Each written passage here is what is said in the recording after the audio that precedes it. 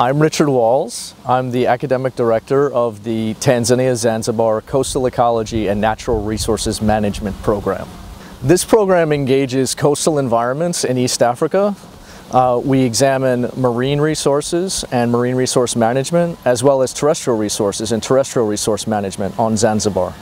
In this program, we have a number of really remarkable excursions. One of them is to Chumbe Island, which is a marine national park off of Zanzibar town. We also work with the Marine Resources Institute at the University of Dar es Salaam in Zanzibar, exploring seaweed farming and other issues related to environments, pollution, and management.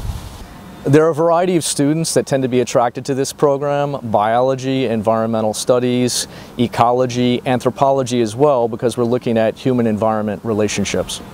Experiential learning is essential to this particular program. Students will have hand-on activities on an everyday basis. Those are both marine and terrestrial activities. Engaging the community, of course, is also an essential component of the program. SIT, study abroad.